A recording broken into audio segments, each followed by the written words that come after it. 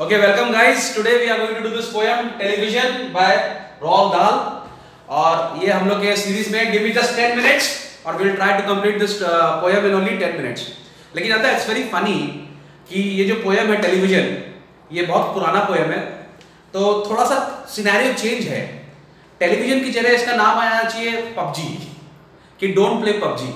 ठीक है, जो यहाँ पे जो पोएट है वो बोलना चाह रहा है कि आप टेलीविजन मत देखो, लेकिन टाइम्स हैव चेंज्ड तो मैं ये बोलना चाह रहा हूँ कि आप पबजी मत खेलो. ठीक है, तो टेलीविजन की जगह आप पबजी खेलना बंद करो क्योंकि जो टेलीविजन जो आपके संग करता था ना वही अब पबजी भी आपके संग एग्जैक्टली वही चीज कर रहा है.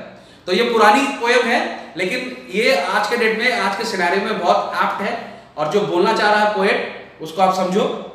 ठीक है, तो क्या बोल रहे हैं पोएट साहब? बोल रहे हैं the most important things we have learn so far as children are concerned. बोल रहा है the most important things that we have learned so far as children are concerned is never let them near your television set. तो उस time उस जमाने poet क्या बोल रहा है? never let them near your television set. और मैं क्या बोल रहा हूँ? never let them before your mobile set.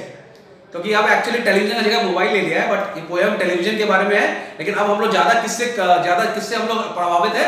Mobile से. तो पबजी मत खेलो और इस टेलीविजन का रेफरेंस लो और चेंज करो अपने लाइफ का थोड़ा सा. ठीक है, तो never be near a television set माने मोबाइल सेट. और better still just don't install. तो पोएट क्या बोल रहा है? Just don't install. और एक तो बहुत ही लेजेंडरी फ्रेज बोल रहा है the idiotic thing at all. तो पोएट क्या बोल रहा है? ये टेलीविजन जो है इडियोटिक थिंग है एकदम से. इनफैक्ट हम लोग जब यंग थे तो हम लोग के टाइम में उसको इडियट बॉक्स बोला जाता था. तो इडियट बॉक्स बोला कि television is actually a idiot box. उसके सामने जब लोग आते हैं तो लोग सब कुछ भूल जाते हैं. तो ये बहुत अच्छे से एक्सप्लेन किया है. In almost every house we have been we have watched them गेपिंग at the screen. बोला जिस भी घर में गए वहां छोटा बच्चा खाली गेपिंग एट स्क्रीन देख रहा है. ठीक है, दे lol and slope and lounge about. अब बच्चे क्या करते रहते हैं? लॉल एंड स्लॉप एंड खाली टीवी के आगे है. टीवी नहीं वो दिखता है.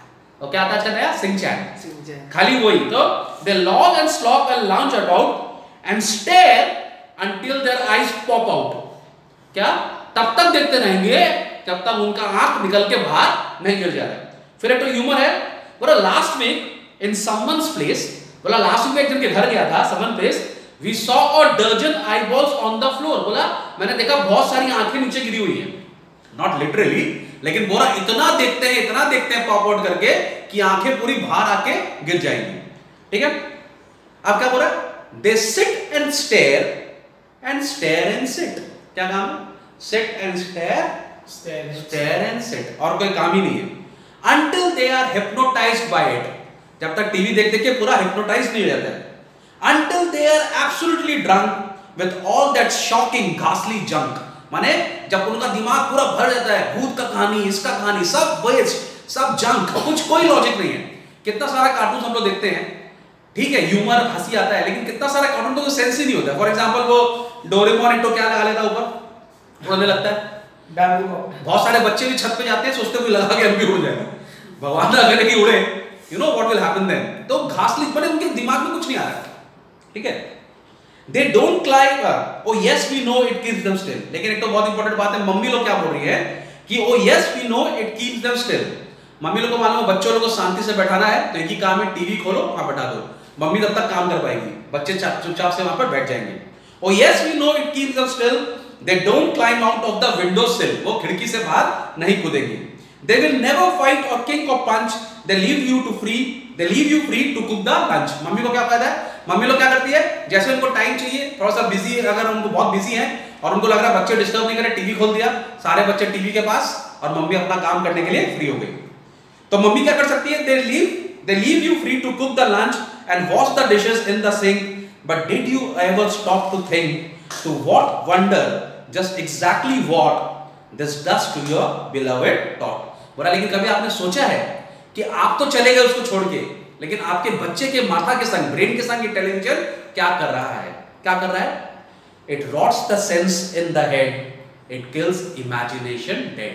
उसके माथा में जितना भी सेंस है वो सब खत्म हो जाता है और इमेजिनेशन तो छूट ही जाता है. He can't imagine माने वो कुछ नया चीज सोच ही नहीं सकता है, वो तो खाली देख रहा है, खाली देख रहा है। अभी क्या हो रहा है, आंखों से आ रहा है, ब्रेन में जा रहा है, आंखों से आ रहा है, कोई भी चीज यहां पर रिप्रोसेसिंग में नहीं हो रहा है, ठीक है। It clogs and clutters up the mind, clogs माने जाम कर देता है, and clutters up the mind माने कंफ्यूज कर देता है माइंड को। It makes a child so dull and blind. अब बच्चा क्या सारे दिन टीवी देख के ऐसे ही हो जाता है। और जो बच्चे खेलते हैं कितने एक्टिव होते हैं, है ना, खेल के लड़ाई करना भी अच्छा है, फिजिकली फिट है, जा रहे हैं आ रहे हैं, नया चीज कर रहे हैं। तो it clogs and clutters up the mind, it makes a child so dull and blind, he can no longer understand a fantasy of Fairyland. उसको पता ही नहीं आज के बच्चे लोग को फैंटेसी क्या होता है, फेरीलैंड क्या होता है। His brain becomes as soft as चीज। इसीलिए तो आजकल के बच्चे, बोलना नहीं चाहिए, आजकल के बच्चे इतना डिप्रेशन का शिकार क्यों हो रहे हैं, आजकल के बच्चे इतने जल्दी क्यों, बहुत जल्दी होता ना, मेरे को डिप्रेशन हो गया। अभी मेरे एक तो स्टूडेंट है, I won't just tell you, लेकिन मैंने सुना है बहुत जगह कि बहुत जल्दी बच्चे जो होते हैं डिप्रेस हो जाते हैं, बहुत जल्दी बच्चे डिसअपॉइंट हो जाते हैं, बहुत ईगो बढ़ गया बच्चों लोग का, क्योंकि वो लोग खेलते नहीं है ना। गेम में क्या होता है, गेम में आप हारते हो, फिर कभी आप जीतते हो, तो हारते हो ना, तो आपको हार एक्सेप्ट करने का आदत पड़ता है, और आपको पता होता है कि जीतना कितना मुश्किल है, और बच्चे हमेशा they try to give their best. तो क्या लाइफ में भी वो फाइट करते हैं, लाइफ में भी वो स्ट्रगल करते हैं। लेकिन जो बच्चे टीवी देख रहे हैं, जो गेम्स खेल रहे हैं, पबजी खेल रहे हैं, एक पबजी में आप जीत रहे हो या हार रहे हो, उससे रियल वर्ल्ड में आपको वो जो सिनेरियो आएगा आप नहीं सर्वाइव कर पाओगे वहां पे, क्योंकि वो तो गेम है। अगर आप पबजी में हार गए तो क्या हुआ, नया गेम चालू कर लिया आपने। लेकिन अगर आप कोई एक्चुअल में गेम खेल रहे हो, उसमें तो आप अपना फिजिकल देते हो। For example cricket match, football match आप जब खेलते हो, तो क्रिकेट मैच 1 मिनट में आपको रिजल्ट नहीं देता है, it takes half an hour at least, 20 minute 25 minute, football match में हाफ एन आवर लगता है। तो जब आप हाफ एन आवर के बाद हारते हो, खेल के हारते हो, तो आप तुरंत नया गेम नहीं खेल सकते। तो आपको टाइम मिलता है सोचने के लिए, मैं क्यों हारा, मैं कैसे हारा, कहां मेरा वीक पॉइंट था, and you start learning, you learn to accept your defeat, that makes you a stronger person. लेकिन ये टेलीविजन, ये मोबाइल फोन्स, ये क्या कर रहा है, ये जो हार है ना, हार आपके लिए कोई मायने नहीं रखता। हार गए तो नया गेम खेलो, हार गए तो नया गेम खेलो, 10 तो गेम खेले सारा दिन में, 10-15 तो गेम खेले, उसमें एक बार आपने अच्छा परफॉर्म किया, लेकिन वो जो हार है ना, वो आपको सोचने पे मजबूर नहीं कर रहा है। तो एग्जैक्टली क्या करता है, his brain becomes as soft as cheese, his powers of thinking rust and freeze। तो जो पावर ऑफ थिंकिंग है वो पूरा क्या हो जाता है, जाम हो जाता है, फ्रीज हो जाता है। he cannot think, he only sees। वो सोचता नहीं हो, खाली देख रहा है, he's not thinking, he's only seeing। all right, you will cry, all right, you will say, but if we take that set away, what shall we do to entertain our darling children, please explain।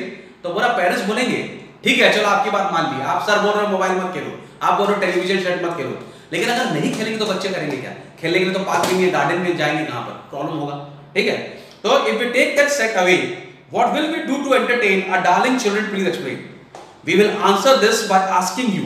तो poet क्या बोल रहा है, मैं आपसे इसी का question पूछता हूं कि जब टीवी नहीं था तब क्या करते थे बच्चे, स्टोरीज पढ़ते थे, ठीक है। तो वही बोल रहा है, तो we will answer this by asking you what used the darling wants to do, how used they keep themselves contented before this monster was invented।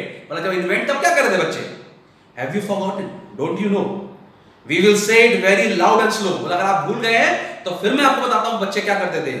they used to read, they read and read and read and read and then proceed। क्या करते थे, खाली पढ़ते थे दिन रात सुबह शाम, and then proceed to read some more। और जब एक बार रीड खत्म हो जाता कुछ और पढ़ते थे। ग्रेट स्कॉट की कहानी, गैट्सबुक्स, one half their lives way reading books, ठीक है। तो ग्रेट स्कॉट की कहानी पढ़ते थे, सरप्राइज हो जाते थे, और उनकी आधी से ज्यादा जिंदगी जो होती थी वो बुक्स में जाती थी। अभी भी बहुत से लोग हैं जो बुक लवर्स हैं और they are passionate about reading, ठीक है। उनको रीडिंग का इतना शौक है कि और कुछ नहीं करते, खाली रीड करते हैं, और वो लोग का बहुत फायदा भी होता है रीडिंग करने से, बिकॉज उनको ज्ञान मिलता है बहुत ज्यादा, उनका सब कुछ इंक्रीज होता है, उनका वोकैबुलरी बहुत इंक्रीज होता है, उनका आईक्यू बहुत इंक्रीज होता है। तो बुक्स आर वेरी गुड, ठीक है। One half their lives way reading books. The nursery sales had books galore. माने नर्सरी के जो सेल्स होते थे ना उसमें बुक्स भरे हुए रहते थे। Books cluttered up the nursery floor. Nursery floor में उनके जो रूम्स थे, बच्चों के जो खेलने के रूम्स होते हैं उसमें बुक्स भरे हुए थे। And in the bedroom by the bed more books way waiting to be red. और अगर बेडरूम में जाओगे तो बेडरूम में भी बहुत सारी बुक्स हैं जिनको पढ़ना बाकी है। Such wondrous, fine, fantastic tales। और कितनी अच्छी अच्छी कहानी होती थी of dragons, gypsies, queens and whales, and treasure isles and distant shores where smugglers rode with muffled doors। muffled माने होता है silent, माने जहाँ स्मगलर्स चुपके से आते थे रात को, स्मगलर्स आया, प्लानिंग कर रहा है, कैसे प्लान करते हैं, सब कुछ करते हैं. एंड पायरेट्स का कहानी. And pirates wearing purple pants and sailing ships and elephants. And cannibals, who are cannibals? They are the men eating men, men जो human flesh खाते हैं. Crouching round the pot. और cannibals क्या कर रहे हैं? हांडी के अंदर पे कुछ पका रहे हैं. Stirring away at something hot. पता नहीं क्या बना रहे हैं वो लोग. It smells so good. What can it be? Good gracious, it Penelope. तो Penelope की एक तो कहानी है बहुत फेमस कहानी of a young girl जिसका पिग का जैसा नोज था और उन लोग के घर में एक कर्स था और ये कर्स था कि जब वो लड़की को ट्रू लव मिलेगा तब उसको कर्स से निकालेंगे. तो Penelope का कहानी था. The younger ones had Beatrix Potter. Beatrix Potter is author. ठीक है. With Mr. Todd and Dirty Rotter. Rotter का मतलब क्या होता है? A person जो बहुत unkind है, जो बहुत selfish person है. ठीक है. And Squirrel Nutkin, Piggling Bland and Mrs. Tiggy Winkleland. And just how the camel got his hump. एक स्टोरी है कि कैमल का जो हम्प है वो उसको कैसे मिला. And how the monkey lost his lump. And Mr. Toad and bless my soul. There's Mr. Rat and Mr. Mole. And इतनी सारी कहानियां पढ़ो, रीड करो. Oh books, what books they used to be. Oh books, what books they used to know. Those children living long ago. तो उनको पता था, उनको मजा था बुक्स पढ़ने का मजा. आज की जनरेशन में क्या बुक्स का मजा मालूम है? आज पबजी, कुछ नहीं बोला पबजी. और एक और क्या था पबजी के साथ? एक और गेम है क्या? Garena free fire. Garena free fire. चलो whatever you like to play, it's okay, no problem. ठीक है, लेकिन रीड बुक्स. ठीक है. Oh books, what books they used to know. Those children living long ago. So please, oh please, we beg, we pray. तो author क्या बोल रहा है? Oh please, we beg, we pray. Go throw your TV set away. अपना TV set को लो and go and throw your TV set away. And in its place you can install. उसके जगह क्या लगाओ? A lovely bookshelf on the wall. एक तो सुंदर सा उस जगह पे टीवी को हटाओ और एक बुक शेल्फ लगाओ. And then fill the shelf with lot of books, ignoring all the dirty looks. अगर आज आप आदित्य के घर से टीवी उठा के बाहर फेंकोगे तो आदित्य तुमको क्या बोलेगा? सर आपने मेरा टीवी फेंकवाया ना बाहर, अच्छी बात नहीं है, थोड़ा बड़ा हो जाऊंगा तो आपसे बात करूंगा. तो डर्टी लुक्स देगा सर को. सर आपने मेरा टीवी फेंकवा दिया, कोई बात, लेकिन मैं टीवी नहीं फेंकवाऊंगा. मैं क्या फेंकवाऊंगा? PUBG, phone, mobile. आ रहा है ना क्लास 10 ICSE, कितना दिन बाकी है? घबराओ मत, और एक महीना, दुर्गा पूजा के बाद सबका मोबाइल सीज कर दूंगा मैं. ठीक है. Then fill the shelf with lot of books, ignoring all the dirty looks. The screams and yells, the bites and kicks. कोई बच्चा चीखेगा, चिल्लाएगा, मारेगा मम्मी को, पीटेगा, लात मारेगा मम्मी को. And children hitting you with sticks. है ना? एक छोटा सा बच्चे के सामने तुम सिंचान बंद कर दे, चिल्ला रहे हो. ठीक है. And children hitting you with sticks. Fear not, because we promise you that in about a week or two of having nothing else to do. लेकिन एक दो हफ्ता के अंदर जब उनके पास कुछ करने के लिए नहीं रहेगा, they will now begin to feel the need of having something to read. तो जब कुछ करने के लिए नहीं है, हो सकता है किताब निकाल के देखे, और जब किताब निकाल के देखेगा तो उसको मजा आएगा of having something to read. And once they start, oh boy, और एक बार जब पढ़ना चालू किया, you watch the slowly growing joy. और जब वो पढ़ना चालू करेगा उसको मजा आने लगेगा तो उसके चेहरे पर जॉय देखो. That fills their hearts. They will grow so keen. They will wonder what they had ever seen. वो सोचेगा वाह, ये तो हमको उसके बारे में पता ही नहीं था. अरे ये भी नॉलेज है, ये तो पता ही नहीं था. In that ridiculous machine, बोला उस मशीन के अंदर में तो ये सब था ही नहीं जो इस बुक्स में है. The now sitting fallen and clean, repulsive television screen. And later, each and every kid will love you more for what you did. तो लास्ट में जब वो रीडिंग का हैबिट पड़ जाएगा, वो आपको थैंक्स बोलेंगे एक टाइम आके, पापा मम्मी आपने अच्छा किया पबजी छुड़वा दिया और हम लोग को बुक्स में लगा दिया, और हम लोग का जो माइंड है पूरा एक्सप्लोर हो गया है, और हम लोग इतनी सारी चीजें जाने हैं जो हम लोग पहले कभी नहीं जान सकते थे. So this is a television for you. पुराना पोएम है लेकिन आज के टाइम के लिए बहुत ज्यादा इसका इंपॉर्टेंस है. लेकिन मैं ये बोलता हूँ टेलीविजन की जगह अब आप इसको सोचो लाइक अ मोबाइल फोन. हम लोग भी आजकल एडिक्टेड हो जा रहे हैं मोबाइल फोन के लिए. Please don't get addicted. ठीक है. Start reading books. Books reading is very good. खास करके काम करो अपने, जब व्हेन यू स्लीप ना एट द नाइट, तो अपना एक बुक साइड में रखो और स्टार्टिंग एक पेज दो page slow and study start to read. Habit पड़ता रहेगा, you will really enjoy it. Okay. So please आपको अगर कोई और क्लास 10 के बच्चे अगर कोई और आपको अभी इमीडिएटली अगर आप कोई चैप्टर या कोई पोएम करना है, प्लीज कमेंट कीजिए. We will definitely upload. We are trying to upload all the ICSE poems and chapters. सो अगर आपको कुछ भी चाहिए आप अपलोड करने के लिए बोलिए, and we will definitely do it. And please subscribe to my channel.